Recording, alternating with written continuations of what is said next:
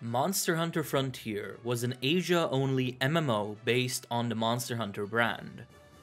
It ran from 2007 until it shut down in 2019, receiving continuous content updates and add-ons over its 12-year lifetime.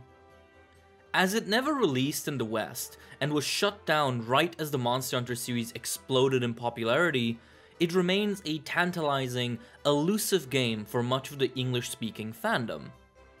I myself had never as much as touched it. So, I decided I'm gonna play it and drag you along on the journey, chronicling my experiences and any cool things I find and see as a sort of archaeological journey. I hope you join me as we discover Monster Hunter Frontier.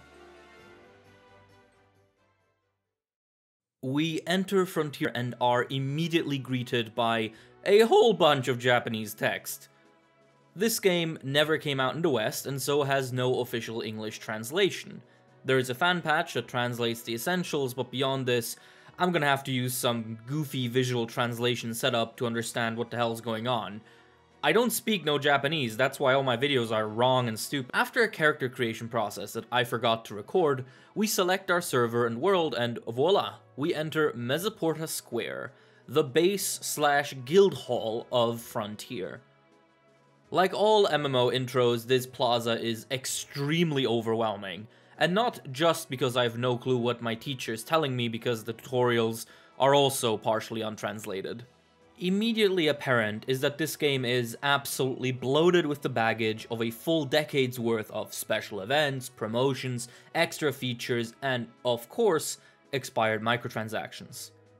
There's just this absolute cacophony of features that is just beyond impossible to grasp initially, with pop-ups everywhere, so I didn't even really want to try initially.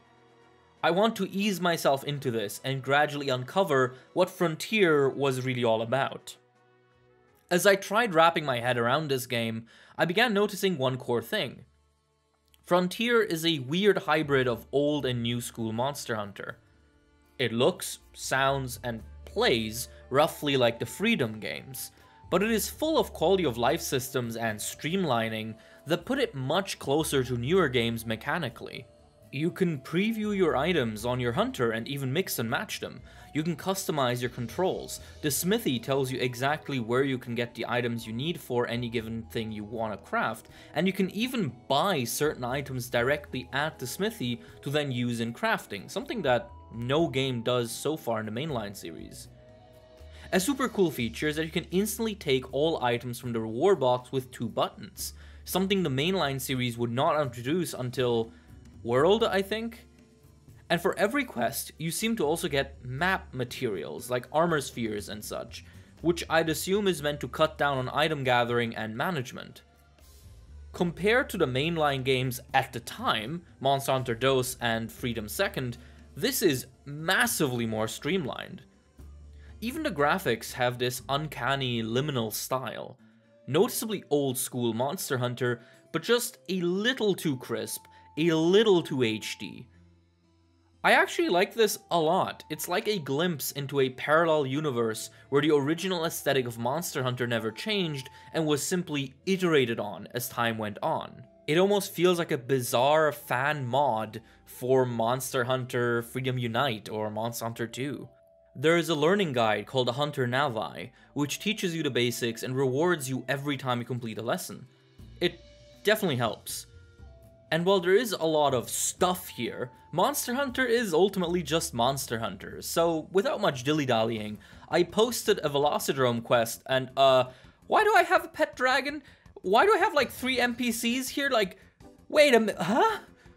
So yeah, turns out you start the game with NPC companions, which have to be disabled in the start menu of all places. Weird, but hey, they helped me pulverize that Velocidrome. I turned them off and went on to hunt a bulldrome by myself, and yeah, that's certainly a bulldrome.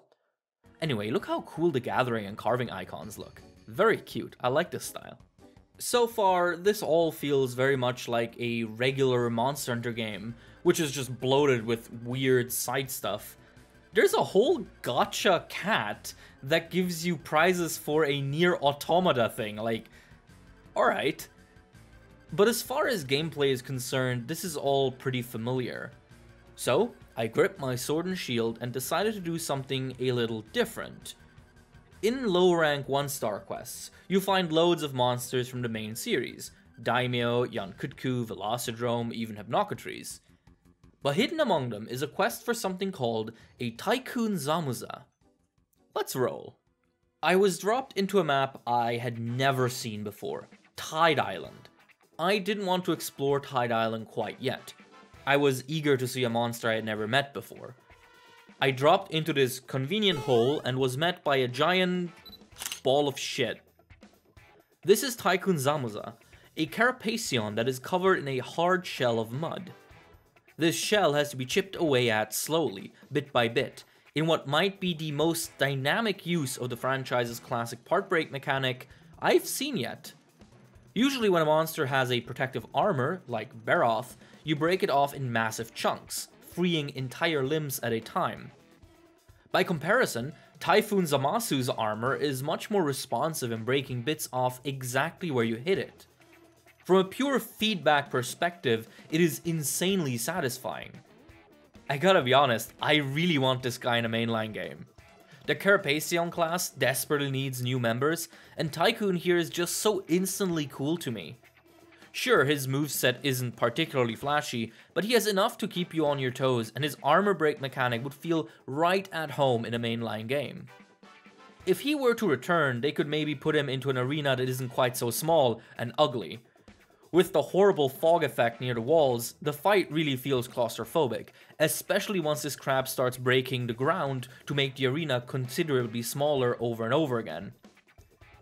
As this was my first experience with this guy, I played very defensively, mostly just evading and running while getting occasional hits in. Now, this first attempt I made with unupgraded armored weapons because I was an impatient git. So, as you would expect, I failed. After a little gathering and grinding, I thought I had managed to push my armor and weapon as far as I needed to at the time. Confident, I tried again and died again. This time I actually got to see Tycoon's shell though, and I gotta say, he looks really cool. Tycoon gets progressively faster as you chip away at his heavy armor, and by the time that he is nearly fully exposed, I can barely keep up. I also figured out that if you break off a large chunk of his dirt armor and then let him hit it, it'll explode into a puff of green mist and leave behind a shiny, which you can gather to get a Zamuza fungus, an item that works like a potion, allowing you to have more healing items than you can usually carry. So while I did lose again, I gained more knowledge, and isn't that what this is all about? So I ended up doing even more of the classic Monster Hunter gathering and farming, which is fine, I love these games. Frontier even still has the wall cracks that you need to gather from, so you don't actually get to see these little mining nodes, but instead have to just walk up to walls and see if they have cracks. It's pretty charming. During this process, I also realized that I was wearing Frontier's equivalent of the Defender armor. An early starter game armor that is way too powerful, giving me multiple skills like Gathering Plus and Health Boost. But considering I was getting my ass beat despite wearing this thing, I figured it probably wasn't that overpowered, so I decided to keep it on for now. I'll definitely switch if I get to something that is a little cooler looking. Boy Scouts looking ass. A bit more grinding and, oh shit, the maps change depending on the season and time of day, like in DOS. That's really cool. The seasons mechanic needs to come back, man. Also, you can still cut raptors in half in this game. Alright, third time's the charm. I put on my game face, gripped my new, hideous Velocidrome weapon, and went to town on this crab. Tycoon has some cool moves. He can spit poison rocks that stay on the ground for a little bit, and he even has a fake opening, where his claws will get stuck in the ground before he does a wide sweep to punish you for trying to get hits in. It's similar to what Gus Harag does in Monster Hunter Rise. But the attack that gave me the most trouble was when Tycoon starts galloping towards you with his shield claw raised.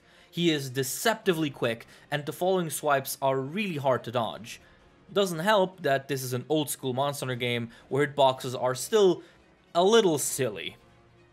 But in the end, my grinding paid off and the crab fell. The first original Frontier monster was slain. One of roughly 100.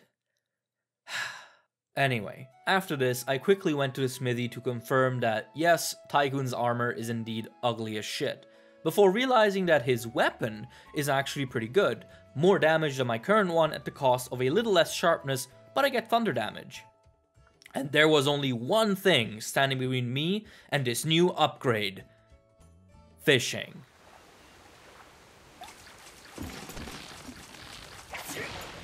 Yay.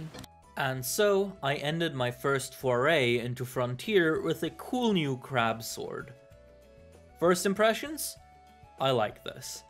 It has the charm of the old games with some of the convenience of the newer titles, and despite this coalescence, it still feels really fresh and new. Fighting and struggling with a new monster, especially such an early one, was a nice experience that is hard to have anymore once you are a series veteran. I know most of the mainline games pretty well, so being genuinely surprised and taken aback by something new is something I really appreciate. Obviously, the MMO aspects are overwhelming and confusing, and I do assume they'll get much more disruptive as I go on. The language barrier is also not helpful, but we cope. If you've ever played Frontier and have any tips, or saw me something do horribly wrong in this video, let me know in the comments, I'll get better. Also, if you've enjoyed this, show it to your friends, share it around, and tell me if you'd like to see more. If there's enough positive feedback, I might make this a little series if you want. I'm certainly enjoying myself. Either way, thank you for watching, as always. As always, thank you all so much for watching, and a special thank you to all of our patrons.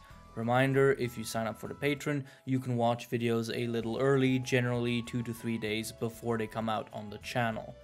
A very, very special thank you to Fiction Ape, Anthony the Hedgehog, Arcturian711, Big Pidge, Claire Miboon, Danilo Villavicencio, Dicey, Geo, Hubble Mirror 123, Jameson Tate, Magenta Magenta, Makot02, Mensch, Mr. Pyramid, Pede Fuego, Person 212, Project Iceman, Russell, Oak Wood Tree, Iron Camel, and Courage.